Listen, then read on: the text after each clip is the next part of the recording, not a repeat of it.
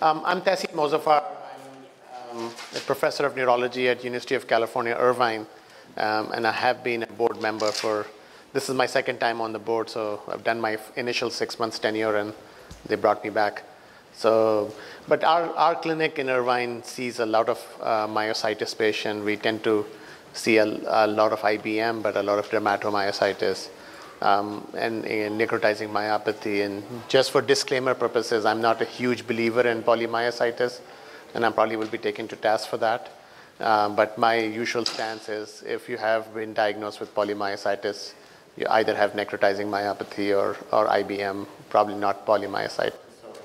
At least I would encourage you to question that diagnosis and per se, especially if you're around 50 or higher. What the task that I was given today was to talk about lung and heart complications in these diseases. The first fundamental principle is that your diaphragm muscle, which is the main muscle of breathing, so diaphragm is the thin strip of muscle that divides the abdomen from the chest, and that's your primary muscle of breathing. And it's a muscle. So like any other muscle, diaphragm can get affected, okay? So that's the first rule that you have to think about. The second rule is your heart muscle, even though the heart muscle is supposed to be morphologically different from skeletal muscle, it is after all a muscle, okay? And there are conditions within the myositis family where the heart muscle may also get involved, okay? So that's the second issue. The third issue that I want you to think about is the lung substance itself, the lung, the airways in the lung or the parenchyma of the lung can be infiltrated by the same immune cells that are affecting your muscle, okay? So complications such as interstitial lung disease, or whether you want to call it interstitial pneumonitis, there are different terms that we use, is incredibly high in certain forms of myositis. And there are antibodies that may predict that you are likely to have that complication, and therefore you need to be watched like a hawk, okay? And that requires frequent testing and chest CT scan. So that's something that you need to keep in mind, and we'll go over all of these in detail. And then the fourth aspect is that because, especially in IBM, but also in some severe forms of myositis, you're not moving as much, you're not putting as much stress on your body, and therefore some of these respiratory related symptoms, especially shortness of breath, gets ignored or does not manifest. But one of the things that our group found a few years ago, and this was seen even earlier by the British group, is that if you measure pulmonary functions in IBM, they are lower than normal individuals that age. That means that there is an involvement of the diaphragm muscle, and that may contribute to some of the complications of the disease as the disease gets advanced. So as I said, the two sources of complication in IBM, other than the weakness and the risk of fall, is swallowing abnormalities may result in pneumonia because now the food is going down or the liquids are going down the wrong passage, but also because your lungs are not expanding fully, they are more susceptible to pneumonia, and respiratory complications are not uncommon in IBM as well, okay? Heart is something that usually does not affect the IBM patient, so I'm not going to mention that. So what are the diseases that so pulmonary complications are very common in dermatomyositis. And at least in this meeting, you will hear this syndrome called antisynthetase syndrome, okay? And people used to lump antisynthetase syndrome as part of polymyositis or as part of dermatomyositis. But it turns out that antisynthetase syndrome is a separate entity. So it's now become the fourth form of myositis that we think about. So the traditional forms of inflammatory muscle disease or myositis were polymyositis, dermatomyositis, and inclusion body myositis. But now antisynthetase syndrome becomes the fourth member of that family. And then necrotizing immune myopathy, or NAM, is the fifth member of that family. So there are 5 distinct groups of myositis. Okay? As I said, polymyositis is probably the most controversial. Okay? And again, for somebody as dogmatic as I am, probably doesn't exist. Dermato is the commonest form. Okay? And dermato you can see across all age groups. So you see children, you see adults, you see older individuals. Dermato also has the highest association with cancer. So one of the things that I routinely recommend is that anyone who's recently been diagnosed with dermatomyositis should probably undergo screening for cancer, whatever the insurance company provides for. If you can get a PET scan, that's the best. If you can't get a PET scan, at least get CT scans of the chest and abdomen, and make sure somebody does an examination of the breast, an examination of the ovaries and stuff like that. The other complication with dermato is the lung involvement. And that's true for dermato, and that's true for antisynthetase syndrome. So patients with dermatomyositis and antisynthetase syndrome get involvement of the lung by something called interstitial lung disease, where the muscles are okay, so the diaphragm is not affected. The external intercostal, which is the muscles between your rib, is unaffected, but it's the parenchyma, or the substance of the lung, that gets affected.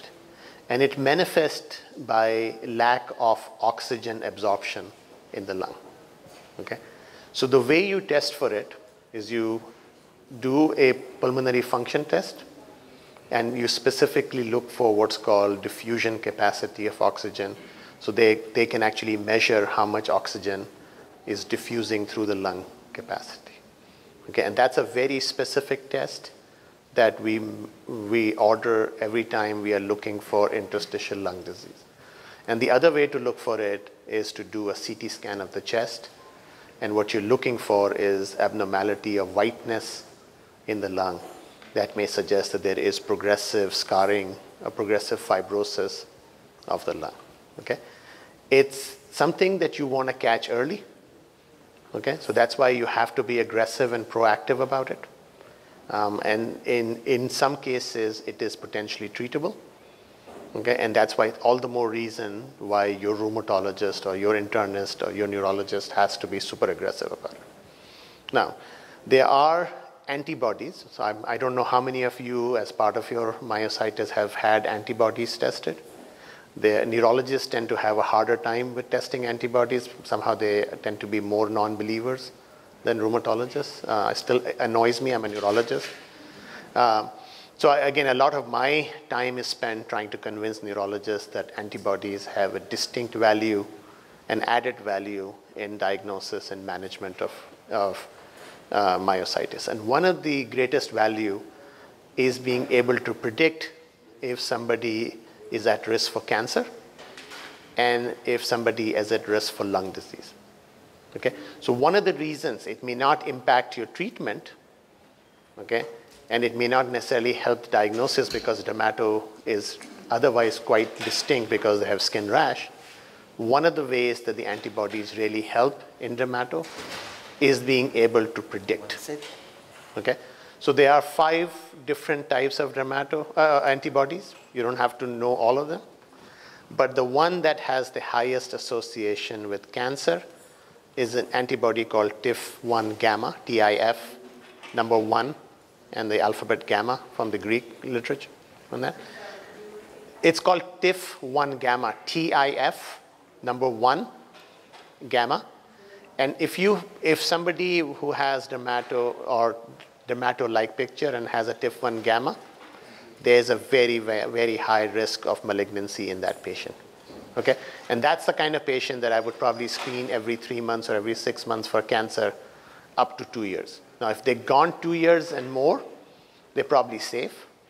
But the first 2 years is where the highest risk is. Okay? And then there are 2 antibodies that will predict the risk of interstitial lung disease. Okay? So there is the MDA5, which is much more common in the Asian population than the Caucasian population. So most of the reports come from Japan and Asia, but it does exist in the US. Okay? The peculiar thing about MDA5 is that they don't get much muscle weakness. They only have skin changes, but they usually don't have much muscle weakness, but it has about a 90% association with lung disease. Okay, so again, if somebody has MDA5 dermatomyositis, they are at an incredibly high risk for lung disease. And then the other antibody is NXP2, which is again a rare antibody, N capital X capital P2, and that has association with calcinosis, which is the calcium deposits under the skin, but also malignancy and lung disease. Okay, and then JO1, which is the primary antibody in antisynthetase syndrome, and I'm sure at least some of you have been tested for JO1 because that's been around since the 1980s. JO1 has about a 65% risk of interstitial lung disease. Right. So again, I would encourage you is after you get done with this meeting, go back to your physicians and make sure that, especially if you have a diagnosis of polymyositis or dermatomyositis or necrotizing myopathy, your physicians should be testing these antibodies. These are commercially available, paid for by the insurance company. They may give you some grief because insurance companies, by default, want to save money, so they question everything we do, but you should have it done, okay, because that will help you predict that. Because once the interstitial lung disease sets in, it's a little bit more challenging to treat it, okay, and that's why it's important to keep looking for the subtle abnormalities, the early abnormalities, and some of these may be responsive to Rituxan treatment or aggressive chemotherapy treatment, and that's why it's important to know what you have on that. Now, so that's one aspect where you have the interstitial lung disease where the lung parenchyma is abnormal. The other situation is when you have problems with muscle weakness, especially the diaphragm muscles are weak, okay? So if your diaphragm muscles are starting to get weak, the main manifestation that you will have, the earliest manifestation you will have is getting short of breath with exertion.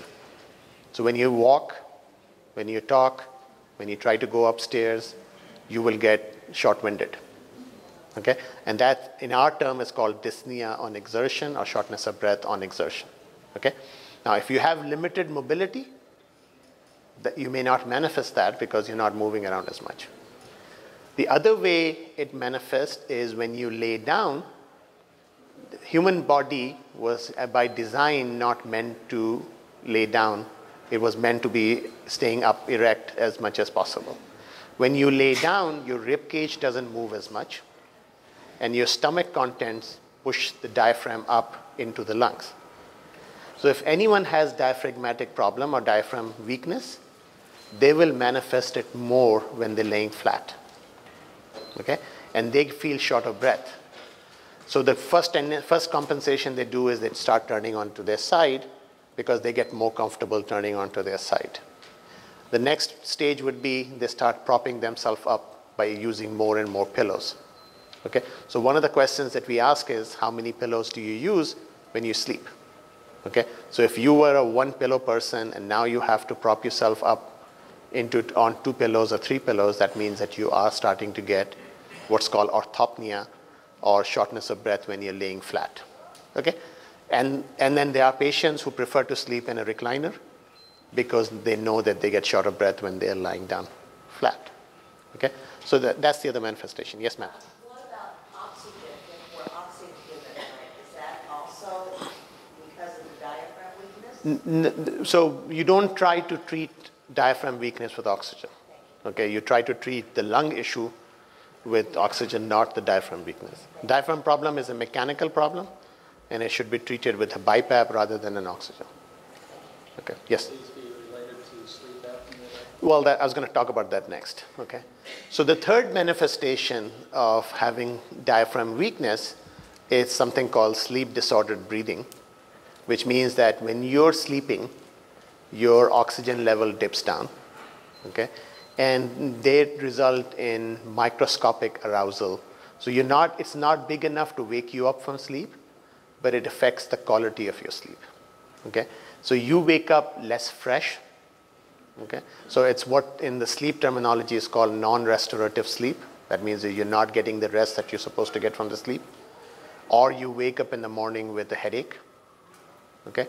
Or sometimes you would feel that food doesn't taste as well because your carbon dioxide levels in your blood have gone up and that affects the taste. Okay? So sleep disordered breathing is very common, especially with diaphragmatic weakness. Can be very easily studied by doing a sleep study. Okay? And that's why it's important. Okay? And these are correctable issues. If somebody is developing diaphragmatic weakness, or if somebody is developing sleep disordered breathing, you can fix it by using a positive pressure ventilation. So these are the CPAPs and the BiPAPs that you may have heard about. A lot of people with sleep apnea use CPAP. And the purpose there is to give continuous pressure, positive pressure, so your airways stay open longer, you absorb more oxygen, you blow out more carbon dioxide, and you overcome that problem that you have from weakness of the diaphragm. Okay? The diaphragm problem is a mechanical problem. If you give this person oxygen through a nasal cannula, this person will become too comfortable, stop breathing on you. Because they no longer have to breathe, because you're getting the oxygen, the body is sensing the oxygen levels are normalizing, therefore why should I breathe? And it can potentially be dangerous in somebody who has advanced diaphragmatic weakness. Okay? So there the solution is giving them a BiPAP or a CPAP, not oxygen. Whereas if you have interstitial lung disease and you're not absorbing enough oxygen, but your muscles are okay, then oxygen is a better treatment for it than giving a BiPAP. Okay, I saw some hands for questions. Am I overreacting? Okay, all right. And then the extreme, so if these are the first three symptoms, and then you get shortness of breath and shortness of breath at rest. Okay, and if you get shortness of breath at rest, that means your lung capacity has already dropped down to 50% or lower. Okay, now these are very commonly measured in a neuromuscular clinic. So in our clinic, any patient that comes through gets pulmonary function testing done, lung function testing done. So we look for the lung capacity, which you have them blow out as hard as they can get. Okay, so you take a deep breath, you put a mouthpiece in your mouth, which is attached to a machine, and you breathe out or exhale out as hard as you can in 1 minute's time. The other test that we do is direct measure of the diaphragmatic strength, which is called inspiratory pressure. Okay, so it's called MIP or it's called NIF in terminology, and that's when you take a really deep breath and see how negative you can go in terms of pressure. Okay, it's like regular sniff that we do. That is the same thing. Okay, we are taking a deep breath, and that has to do with your diaphragm. People who have diaphragmatic weakness will have reduced sniff. Okay, and then cough is the other feature. People who have weakness of the muscles cannot cough as much. They have difficulty coughing out secretions, they have difficulties clearing out their lungs, and then you can imagine why they would have problems with pneumonia or trapped mucus in there. Okay? But these are measurable, these are preventable, these are fixable. Okay? And that's why you need to be aggressive and proactive about it. Yes, ma'am? Is bronchiectasis also common? Because I have both ILD and bronchiectasis. Well, I think bronchiectasis is just a complication of the ILD. It's, again, when you have repeated damage to the lung, your airways become larger, and that's when they call it bronchiectasis. So it's a result of the ILD, not necessarily a feature separate from it. Sir, do you have a question in the back? Do you have a question in the back? Okay. Yes, ma'am.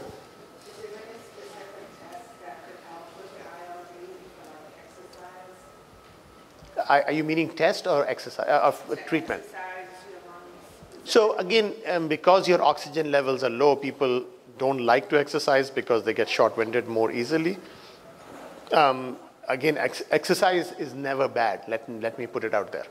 Okay, if the bad effects of exercise are still much better than the bad effects of not exercising.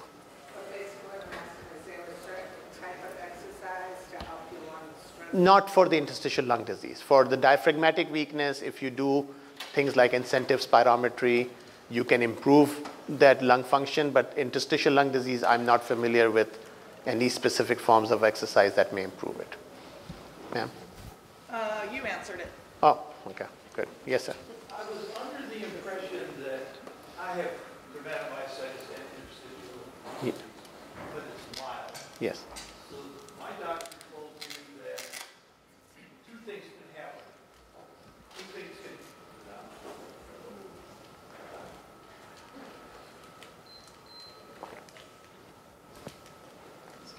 Yeah. There we go. My doctor said that there's two things he's looking for in interstitial lung disease. One is the scarring, which he said was permanent and not treatable. True. Okay. And the other is inflammation that could, I guess, lead to scarring. True. That he can handle. Okay, so I misunderstood you earlier when you said if you have interstitial lung disease, we can, quote, cure it or something. And that's why it's important to pick it up early. Yeah. You want to pick it up before the scarring happens. Okay? So when you have early changes on the lung function test that suggests your oxygen diffusion capacity is going down, or if the MRI or CT scan of the chest shows changes that are suggestive of interstitial lung disease, you want to treat it at that time. Right. Once the scarring happens and your lung has already contracted, it's very difficult to bring it back. Okay? And again, some of these are related to like things like Joe-1, myositis, or other things, which there is a lot more robust data out there, literature out there that suggests that treatment with Rituxan or high doses of cyclophosphamide may reduce or prevent the scarring of the tissue. With regular dermatomyositis, I'm not sure how strong the data is yet. But it's, again, the point is we need to be on top of it. We need to be aggressive about it. Yeah, right now it's Cellcept and Prednisone. Yes. Yeah. That's a good combination. Yes, sir. Did I understand correctly that you suggest regular testing for the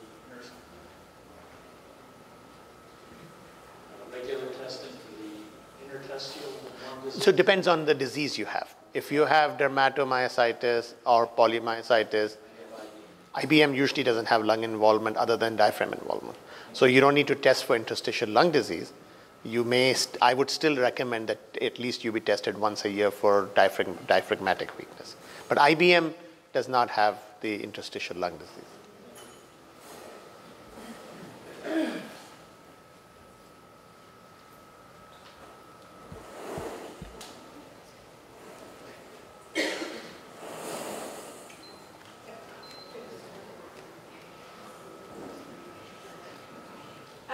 Just a clarification. You don't see PMA, polymyositis as, although it's one of the five, you seem to lean more towards people having either DM or IBM versus PM. Yeah, so the challenge is that if you, and especially in women, it becomes difficult because they may lack some of the features of IBM right at the beginning. The literature suggests, and Dr. Marianne de Visser, who's also here, and she's published a lot on this as well. If you follow patients who, especially after the age of 45, if you follow patients who've been diagnosed with PM, 5 years later, you will see that most of them have IBM, or they may have necrotizing myopathy with either SRP or HMG-CR antibodies. Okay, because I have a diagnosis of PM, but with the DM, I don't have any muscle weakness right now. I don't have a rash. So I guess we lean more towards the IBM. Why, again, And I'm over 50. but why were you diagnosed with PM if you don't have muscle weakness? Well, because of all the blood tests and... We treat patients. We don't treat labs. We treat patients. And I had a biopsy. And it, Okay, well, we can talk offline because I'm, okay. because so the question really is that for diagnosis of polymyositis, the traditional way is muscle weakness and a high CK, right? There are also areas of the lack of muscle weakness that also testifies like dermatomyositis. Dermatomyositis, you can have no muscle weakness, that's fine, but I'm talking about polymyositis specifically. So dermatomyositis, and a good number may only have skin changes and no muscle weakness or minimal muscle weakness. About 6% may have muscle weakness without any skin changes. Okay, that's well known. You can even have normal CK and still have dermatomyositis. PM, on the other hand, you have to have elevated muscle enzymes and you have to have muscle weakness. Okay, just because you had high CK, there are 10 different other diseases that can cause high CK. There are 10 different other diseases that can cause muscle inflammation. And that's the problem. So we've had cases where patients eventually turned out to have a genetic disease called Pompe disease, and they were treated as polymyositis. There are forms of limb girdle muscular dystrophy that can look like polymyositis. So that's why I am always challenged the diagnosis of polymyositis. If you really carefully study, only about 3% of patients will remain with the diagnosis of polymyositis, whatever that may be. Yeah.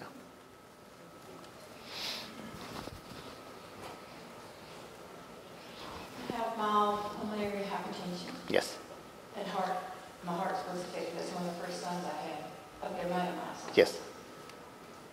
How does that relate to interstitial lung disease, or is it separate? No, so it's a complication of interstitial lung disease. Pulmonary hypertension is a problem that happens with long-standing lung disease.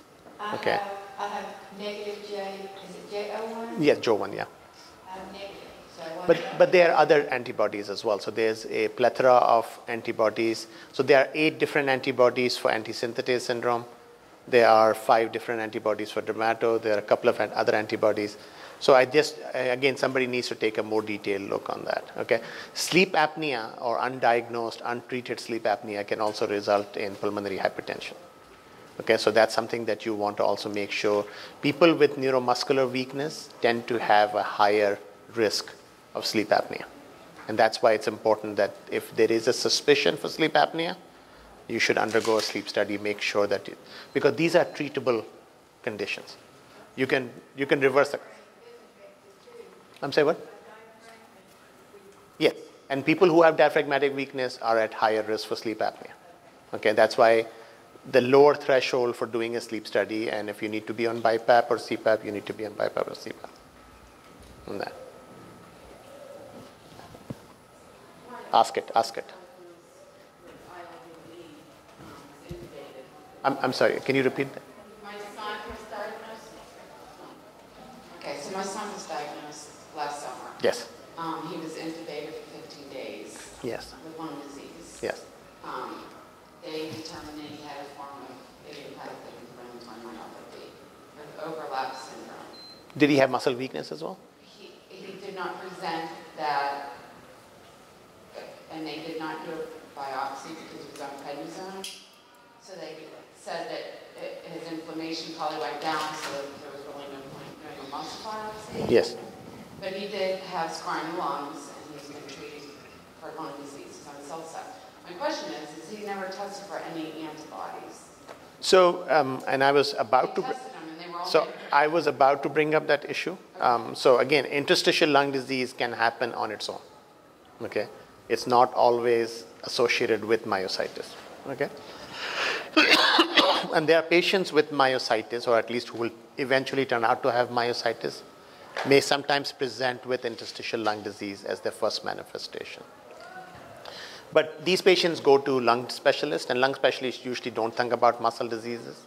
Okay, but there is this recognition that people who are presenting primarily or purely with lung weakness or lung disease may have underlying muscle disease or overlap, whatever you want to call it, and then the treatment may be different in it.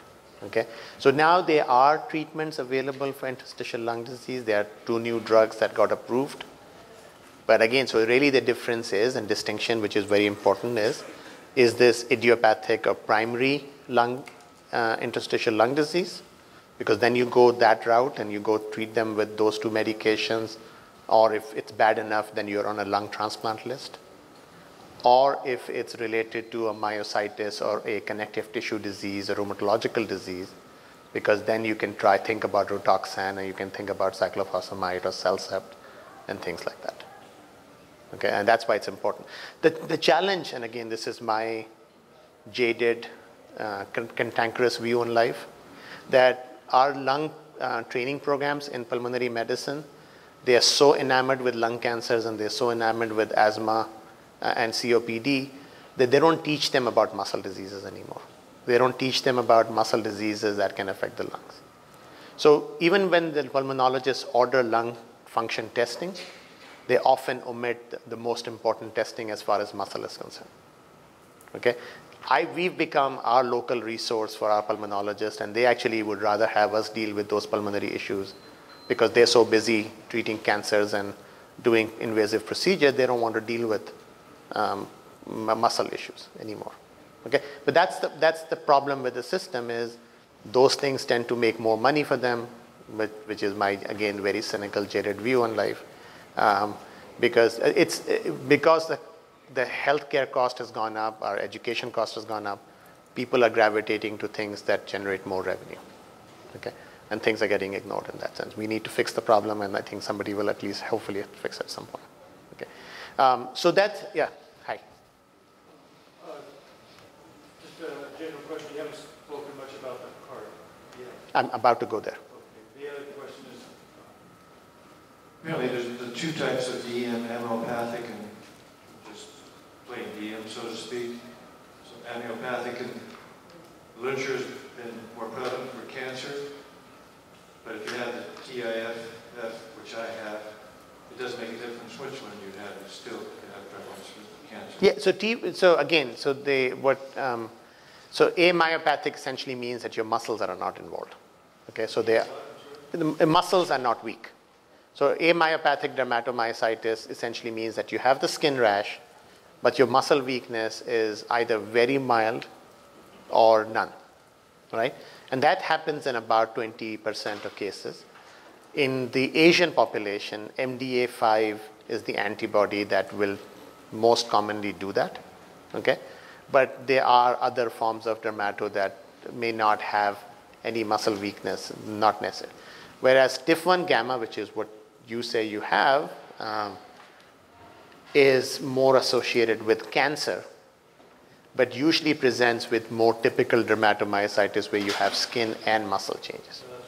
Yeah, okay. But I think you've had dermato for a while, so in your case, TIF1 gamma may not be as predictive of a cancer because you've already gone the first 2 years out and you're done fine. the other part of the question on the Myositis website, recently I saw an article about the TIFF plus some additional factors that initiate the cancer. Yes. Are you familiar with that article? Yeah, I reviewed that article, so I'm familiar with it. But a lot of this is in a state of evolution. So we don't know if that applies to everyone. Most of those literature that you're citing came from Japan. And whether it applies to Caucasian population, the non-Japanese population, we're not sure yet. So for instance, if you look at the Japanese population, their IBM cases, about 1/4 to 1/3 of them are associated with hepatitis C. Well, this article is also specific to DM. Yeah. No, I'm just saying that, I think the point I'm trying to make is there is something unique and different about the Japanese population that you cannot generalize that to the general Caucasian population on that. So, as was pointed out, I haven't talked about the heart much. And frankly, heart is not an issue in IBM. So any of you who have IBM can sort of breathe a sigh of relief, because that's not usually the case. Okay, and again, if heart is getting involved, it's probably age-related more than the disease-related issue. Okay, yeah. So it's again, people with IBM are usually above the age of 50. Your history of cholesterol, your history of smoking, your family history of heart disease, all of that act in. Can I interject real quick? He had IBM and we were thankful, oh good, at least it won't, affect your heart. But then in April, he had a heart attack and had 3 stents. Yeah. Only pain was between his shoulder blades. Yeah. And then last month, in August, he went out of rhythm with a flutter and had to be shocked back. But again, so probably just age. common things being far more common, so that's probably related. Never smoked, never drank. sometimes that happens. Yeah. Yes, ma'am. How about the inflammatory process? Does that cross over from into the heart with the inflammatory process and coronary artery? Are you referring specifically to IBM or all myositis? Well, I have IBM, but I was just curious. So in IBM, as I said, again, first of all, there's still a debate about whether the inflammation is the primary problem or a secondary problem. As far as we can tell, there is no muscle involvement, either inflammatory or otherwise, in IBM. Okay, as I suggested, there is a diaphragm involvement, but heart is usually not affected. Whereas in dermatomyositis, in necrotizing myopathies, in antisynthetase syndrome, the heart may get involved because that same inflammation that is happening in the muscle may also affect the cardiac muscle, may also affect the pulmonary muscles. One of the categories of myositis that we are starting to see more and more are myositis that occurs because of certain chemotherapies. So there's a new class of chemotherapy called PD-1 inhibitors or checkpoint inhibitors. So for melanoma, which is a very aggressive skin cancer, for the non-small cell lung cancers that usually had a death warrant attached to it, so as was metastatic melanoma, there is now a very effective chemotherapy. There's a class of drug called PD-1 inhibitors. The pembrolizumab or Keytruda, you may have seen ads for it. But they, in about 1% of patients who take this drug, may develop myositis as well as myocarditis, which means that the heart is also inflamed. It responds when you take them off the treatment. It responds to steroids and IVIG, but it can create a lot of problems during the chemotherapy, and sometimes you have to stop the chemotherapy because of that. So we are starting to see more and more of these cases. We recently had a gentleman who had metastatic melanoma, was responding beautifully to the cancer treatment, but then ended up with a very severe necrotizing myopathy from the chemotherapy itself. Okay. So there's a whole class of drugs, and I may not know, but generally they're called checkpoint inhibitors. And they can create havoc with all sorts of autoimmune diseases. It's not only muscle disease. They can cause myasthenia gravis. They can cause problems with the pituitary gland. Colitis, the inflammation of the colon, is very common in that disease. That's about 3% incidence of colon inflammation there. And they are wonderful. I mean, they're life-saving drugs, but they create all sorts of havoc. Because the mechanism is that they are essentially, what they are allowing is the immune system to get hyped up and attack the cancer. So the cancer gets controlled, but then you have the innocent bystanders, which are the rest of the body, that gets attacked by the same immune cells. So the heart may get involved. Now, the subtle symptoms of heart involvement are palpitation, which is increased heart rate. Okay? And that may happen in individuals' muscle disease anyway because they don't exercise as much. So you have reduced exercise tolerance. So your heart rate tends to run higher.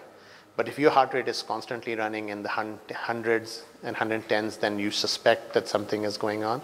Shortness of breath. Okay, so if somebody is getting short of breath with exertion or with minimal exertion, that may be a sign of heart involvement. Chest pain is common in these patients. Chest pain sometimes can be very subtle. So if you have left shoulder pain, or if you have this constant feeling of feeling gassy in your stomach, that may be a manifestation of heart disease as well. So don't ignore that. Okay, and then they can present with features of heart failure, which means that their legs are swelling up, their stomach is swelling up because they can't pump fluid anymore. Okay, heart involvement is common in some of the myositis.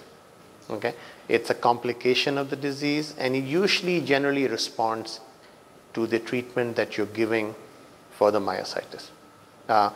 You can manage heart failure. You can manage some of the rhythm issues. So you may need to get extra medications for the rhythm abnormalities. Sometimes they have to put in a pacemaker for the rhythm abnormalities. Sometimes you have to put salt restrictions so you don't absorb as much water. So you restrict the fluid, they restrict the amount of salt. Okay?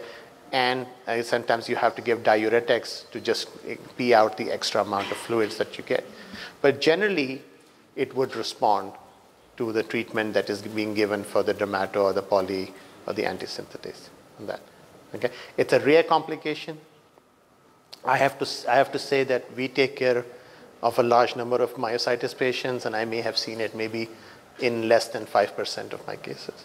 Okay, so unlike the pulmonary involvement, which is much more prevalent, cardiac involvements tend to be much less frequent than the pulmonary involvement. Yes. Follow-up care from heart disease, heart attack, where the cardiologist wants you to take statins. Does that help? That is a great question. So that's an excellent question. And so the question that we get asked today and get asked often is that if you have a muscle disease and your cardiologist wants to put you on a cholesterol-lowering medication, what do you do? Okay, and this comes from the fact that we know that about 1% of patients who take statin class of drug, which is one of the popular cholesterol-lowering medications, can get a very severe muscle disease called necrotizing myopathy. Okay, so it's only about 1% of people. Okay, so it's a very small. My stance on statin is very simple. Statin has really changed the game as far as medicine is concerned. They are life-saving drugs. Okay, if you want stroke prevention, if you want heart disease prevention, statin is the way to go. Okay, so they are wonder drugs as far as I'm concerned. And I don't want to be a fearmonger. I don't want to make statins a boogeyman. Okay, the risk of statins or serious muscle complication from statin is less than 1%. Okay, that means that 99% of the population can safely take statins without any problem. Now, the patients who already have muscle disease pose a special problem, because one of the ways we monitor if somebody is getting complications from statin is to check their CK. And if the CK is already high, and if they already have muscle weakness, what do you do with that? Okay, so what we normally do is, in that situation, would be we would do a careful exam and document what the muscle weakness level is. Okay, because that will serve as your baseline guide. Okay, and if you have a drastic increase in weakness on the next visit, which we don't expect from inclusion body myositis or some of the other myositis, then you know it's related to the statins. You check their baseline CK. So again, as you know, most patients with IBM will not have a CK more than 500, right? If the patient now has gone to 3,000 of a CK, that's a problem, because that's something else. And the third thing that we check for is the HMG-CR antibodies. Okay, so HMG-CR antibodies were described by Dr. Mammon, who's in this meeting, and I'm sure you'll hear him multiple times this meeting. HMG-CR antibodies were specifically associated with necrotizing myopathy, so that's the less than 1% of patients who have this antibody. The problem is, if you have HMG-CR antibodies, then you probably should not be taking statins, because you will get problems with it. Okay, but again, that's less than 1% of the population. It's called HMG-CR. CR, yeah. So again, the only time that I would not allow somebody to take statins is if they were known to have HMG-CR antibodies. Other than that, it's all depending on case-to-case situation. If you're comfortable with their level of weakness being steady, if you know their CK is steady, there's absolutely no harm in taking cholesterol medication. But the only exception to that rule would be if they have pre-existing HMG-CR antibody. That's an absolute no-no. Just to clarify, you would test for that antibody before you go on statin? So if a cardiologist sends me a patient saying, can I put this patient on statin? I would say, hold off, let's test the HMG-CR. The results come back in 10 days. And I would hold off on the treatment till that happens. Now, cardiologists don't always listen to me. Cardiologists don't always check a CK beforehand as well, which really annoys me. But those are some of the common sense things that you would do. Because that's exactly where I'm at now. We're almost to the point of tapering off the steroids. I'm down to 5 milligrams. We've been holding steady on the CK for a few months. So I asked my rheumatologist, I says, you guys seem to have ruled out statins, so I have a high cholesterol, very bad family history. So how about reintroducing statins? And she was, she said, no, no, no. Again, so if you already, I mean, they may have already tested you for HMG-CR. I don't think so. Okay, now if not, that's a simple test that they can do. It's commercially available, and you should have the results back in about 10 days. Because look, the cardiologist wanted to put me on for a kappa. Yeah, so again, I'm not as current on the cardiology literature. There are newer drugs of cholesterol drugs that don't affect the statin pathway. But they are far more expensive than Very expensive. Yeah. I can't get approved because I'm not sick enough. Yeah. So I don't think there's necessarily anything wrong with you going on statins. I would just make sure that you don't have the HMG-CR antibodies. Yes, sir. So for those of us DM, do you recommend anything beyond the heart, anything beyond the standard workup of a physical, including lipid panel? Yes, so I would do at least a one-time EKG. So the patients who get diagnosed first with dermatomyositis, I would do an EKG. I would make sure that if they at least do an echocardiogram the first time. If they have a normal study, normal EKG, normal echocardiogram, they have absolutely no symptoms. Every visit that they come in, I wouldn't do anything different at that point. Well, I've had EKG several times, but not an echocardiogram. Yeah, but again, EKG is good enough. So, I mean, if the EKG doesn't show any abnormality, you can use that. I tend to be a little bit more compulsive about it, so I do an echogram at least once. So you don't recommend a cardiac MRI? No. Again, the problem with cardiac MRI is it's too sensitive.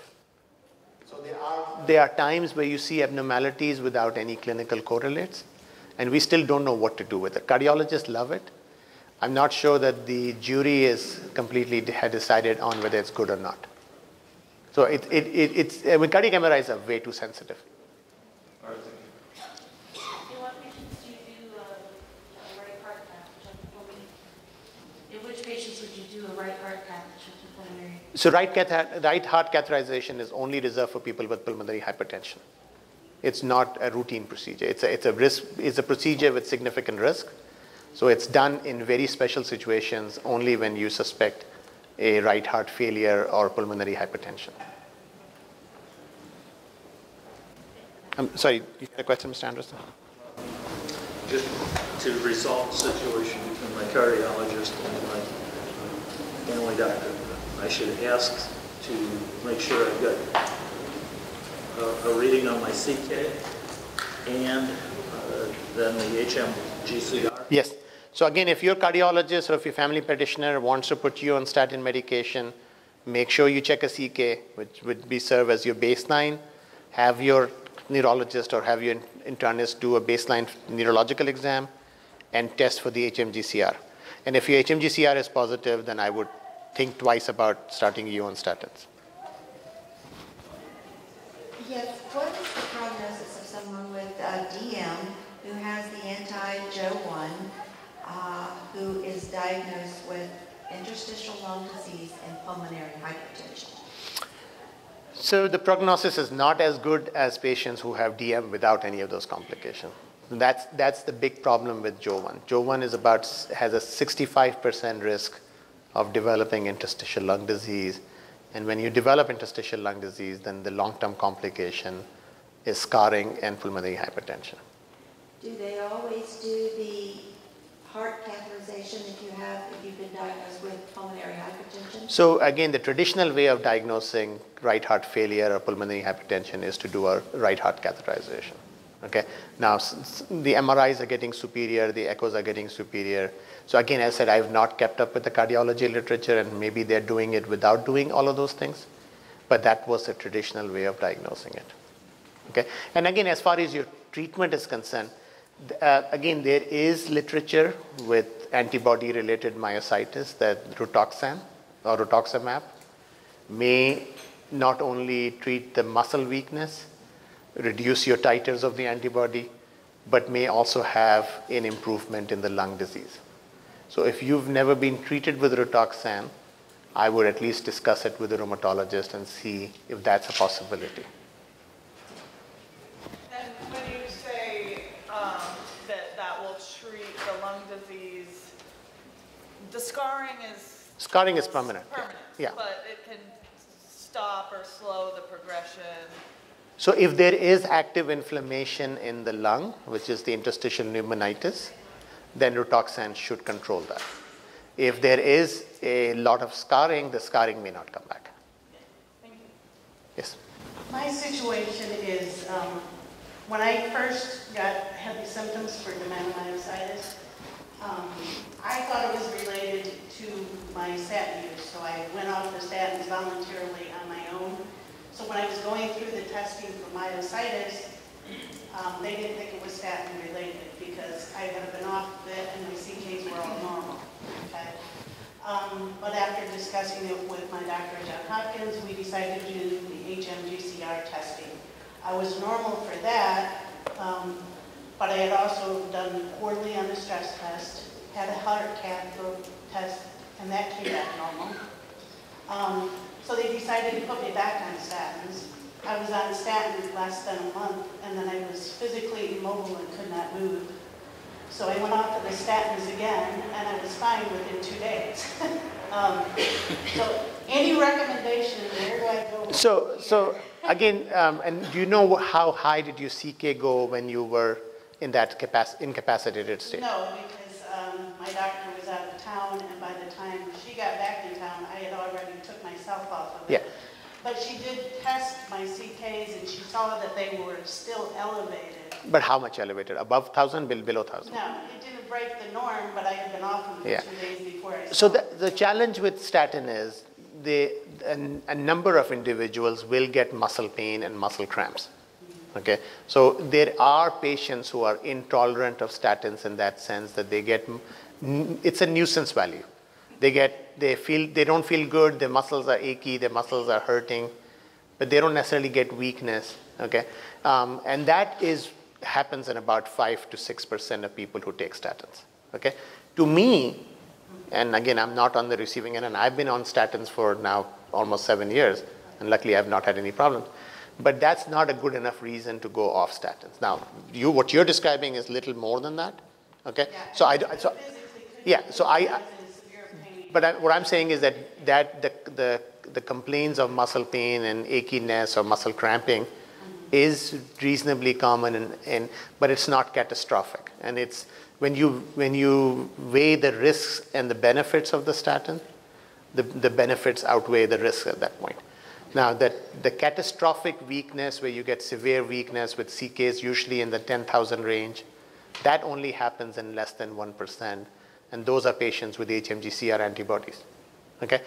That doesn't happen in majority of the patients with the statin. So my question is, do antibodies develop over time, or are they always there? They can, well, I mean, it can develop later on, so you may want to get tested again for it. But I would say that if you are test negative again, then I would either try a different version of a statin, or maybe try then go on a newer version of the cholesterol lowering medication, because it sounds like you have significant heart disease that needs to be treated. Well, I just have a question. Just wait for the mic. So. When you talk about high and you say 500, and I'm going 500, that's not high. Could there be anything wrong, or is there anything else to look at, even though you've got this? If your CK was 23,000? So let's address this issue, okay? So people who are bodybuilders, have high muscle mass, will have high CK, okay? Well, I'm talking about... I'm just saying. So again, what I'm saying is that labs will say a level above 200 is abnormal, okay? That is not necessarily true. So people who exercise on a regular basis, people who have larger muscle mass, can run CKs up to 400, 500. We know African American individuals tend to run higher CKs. So in them, up to 800 would be considered normal. Okay? There are families that tend to have high CKs. Usually it's carried in a sex-linked fashion. That means comes from the mother side of the family. They can run CKs of up to 800. Okay? But generally, if your CK is above 500, that's considered abnormal.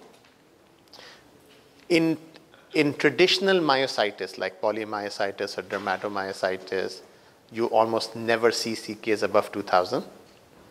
If in IBM, it would be very unusual to see CK up to 1,000. I would actually question the diagnosis if somebody has a CK of 1,000 or more. I would question the diagnosis of dermato if the CK is more than 3,000. Okay? Yeah, 23. Yeah, so 23,000 is something that normally we see with necrotizing myopathy, which is associated with either HMG-CR or SRP antibodies. Okay, that's unusual for poly or dermato or even antisynthetase syndrome. Although antisynthetase syndromes, occasionally you may see that high, but not 23,000. So he should really be tested For the HMG-CR. HMG-CR. Yeah. Right in the back. I feel like I'm directing traffic now. I'm glad to hear that there was a number of 23,000 for the CK, because mine was 27,000, and they thought I came from outer space somewhere. And But was it a one-time or multiple? multiple times. And what's normal for me now is 1,600, 1,200, and every now and then we'll go down to 600. And this is coming from a person who used to run 55 miles a week, you know, weighing. See, that's the problem. You ran too much. No, so I would, you for sure should be tested for HMG-CR because that is an incredibly high CK. Because I've had polymyositis for 14 years. It doesn't exist, remember? You didn't listen to me.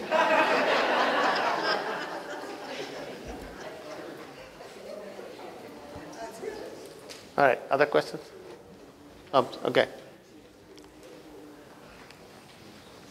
Is it possible to have IBM and the necrotizing? Because my symptoms began when I started taking statins. Do you really want to give yourself two diseases? No, I don't. Okay. I don't at all. But Then- I guess my total CK has not gone below 1,200. Actually, 1,200 plus is the lowest it's been. I did have the muscle biopsy, and it did show IBM. And your treating physician is a rheumatologist or? Rheumatologist. Okay, and so have they looked at the biopsy? They did take Okay, the biopsy. I can tell you that it's very important to look at the biopsy. And again, I haven't clinically examined you. IBM is usually difficult to miss.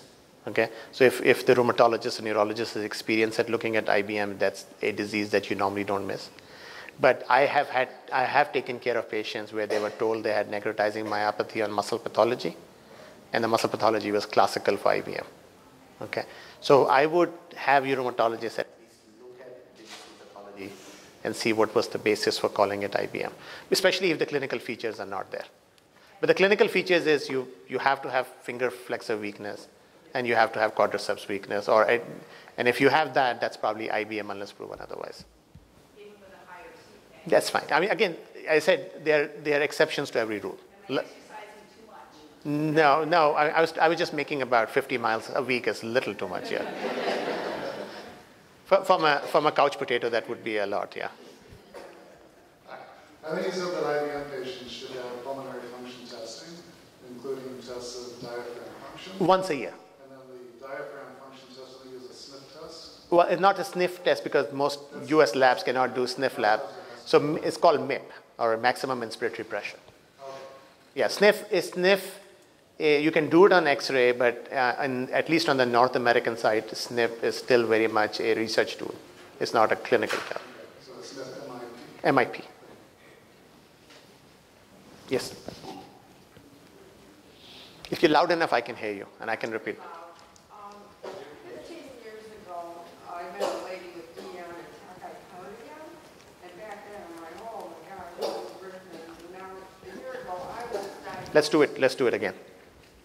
15 years ago at a conference, I met a lady with DM and tachycardia. Yeah. And I didn't even know what that was, let alone DM. But now, a year ago, I'm diagnosed with tachycardia and DM from 2000.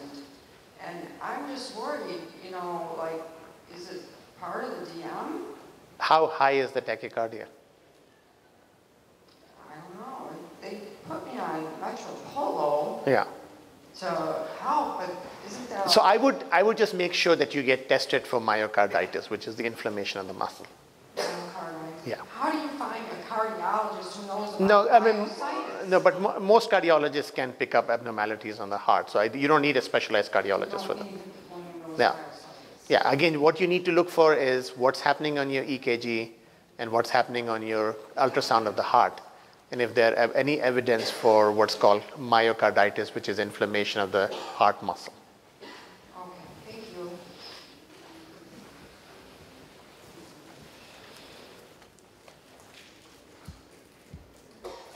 I have DM and coronary vasospasm.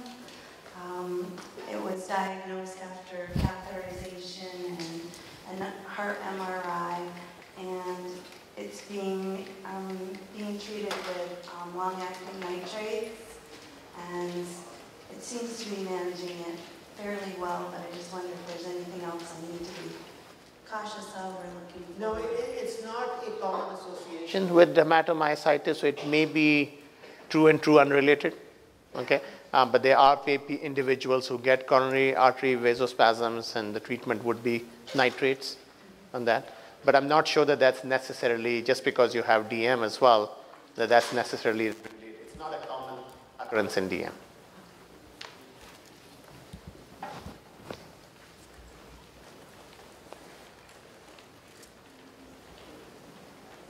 Hello, two quick questions. I have but the follow-up for the CK after you start statins, how long before you get a baseline CK? I do a baseline CK, I do the first one in a month, and then every 3 months. And then you see, okay. Yeah. And then you go off of it if you start having issues. True. Yeah, but again, it has to be, again, the general rule is 20% or more increase. Okay. So if somebody, let's say, is 300 and now they've gone to 400, that's probably high. Okay. Also, initially presented with interstitial lung disease, was unable to tolerate cell-stepped multiple medications. Right now I'm on IVIG, and steroids are sort of trying to wean me at this point. May I ask which antibody? I don't have an antibody. Yeah, you need to have you don't have an antibody? I don't know that I have an antibody. Yeah, you need to make sure that your antibody has been tested. Right. Okay. And medication next? I mean, so again, if you have antibody-associated myositis, so again, what we learned from the RIM trial, which was the large Rituxan trial, is that the individuals with dermato and polymyositis, whatever that disease is, the individuals who respond best to Rituxan are people who have antibodies. So if you have dermato and interstitial lung disease and you have, let's say, the Jo1 antibody, then you should be on Rituxan. That would be the next treatment to go. And IVIG by itself? IVIG, again, in the doses that we use IVIG, I don't think of it as an immunosuppressive agent. It plays with the immune system. It's immunomodulatory. Most of us don't think of it as suppressive, so it's not likely to put you in long-term remission. Okay, whereas a more definitive treatment where you're going after the immune cells, it may be more likely to work. Okay, so if you're developing complications such as interstitial lung disease, your treatment needs to be a little bit more aggressive than IVIG. Right, so that's what I started with on cell steps. Yeah, but again, this is where Rituxan has a great track record, especially if you have antibody myositis, and that's why you need to have the full panel of antibodies done. Thank you. And we've reached our time for our session. I'm around till tomorrow. I'm sure you'll see me in the hallway somewhere. Feel free to ask me questions. I'm happy to. And then my email is very simple. It's my last name, all smalls, at uci.edu. And so it's publicly listed. You can find me at the UC Irvine website on that. Feel free to drop me a line. We get a lot of inquiries from the Myositis Association and patients. Dr. Goyal, who's also here, she's my colleague. We both specialize in myositis. So we see a fair number of patients as well. We do a lot of trials. So if you happen to be in the Southern California region, it's a good resource for you. It's my last name, Mozaffar, F as in Frank, F as in Frank, AR, at uci.edu. Okay.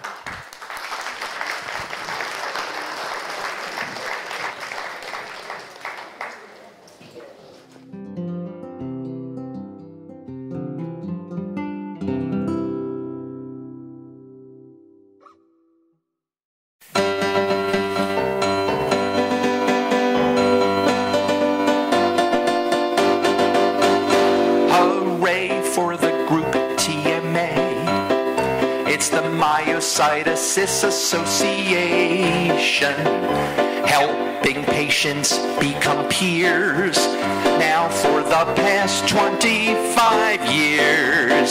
So if you have been diagnosed, here's an organization to unite us. 8,000 members they can boast. For that real strange word that no one's heard, it's myositis. There's an annual patient conference which is just second to none, where you'll learn a lot and network, and you'll also have some fun. And their website is updated with a lot of current news, with lots of info and resources and much more that you can use, like info TMA compiles and like lists of clinical trials and lists of research too. You can review because it's all there for you. So hooray for the group TMA. It's the Myositis Association, helping patients become peers now for the past 25 years. So if you have been diagnosed, here's an organization to unite us. A quarter century they can boast. They've been the group that's got the scoop on myositis.